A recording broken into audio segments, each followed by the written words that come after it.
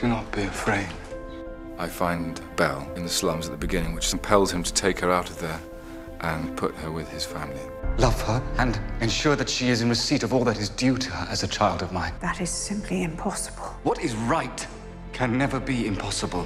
What has she been named? Dido Belle Lindsay.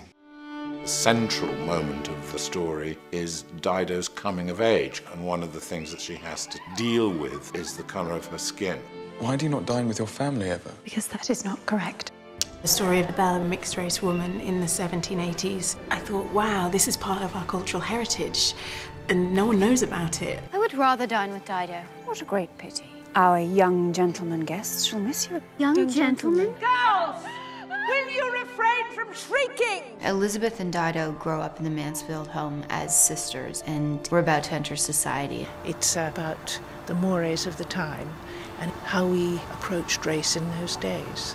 May I present the second of my two nieces, Miss Dido Lindsay? I find her repulsive. It was very important that we got an actress who you would empathise with, whose predicament you would understand. She really goes from a girl to a woman who takes control of her destiny. Does she still have a tongue? I have a tongue. My greatest misfortune would be to marry into a family who would carry me as their shame. Gugu is so heartfelt in her performance that you can't help but feel for her. She's given a very true performance of what it is to be that girl at that time. You would risk your position for a man without name. It's a very stirring, passionate piece about being young and principled and in love. I love her! You claim love! Yes! If I had your choice, I would choose the man I loved.